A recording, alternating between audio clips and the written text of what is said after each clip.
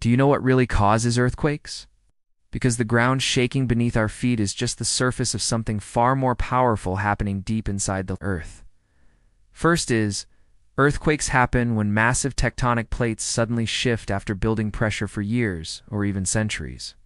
When that energy releases, it sends shockwaves through the ground at thousands of miles per hour. Second is, the strongest earthquakes can release energy equal to hundreds of millions of tons of TNT. A magnitude 9 earthquake is not just a little stronger than a 7. It's over 1,000 times more powerful. Third is, most earthquakes don't come from the surface. They originate miles underground, deep within faults. By the time we feel them, the damage has already begun.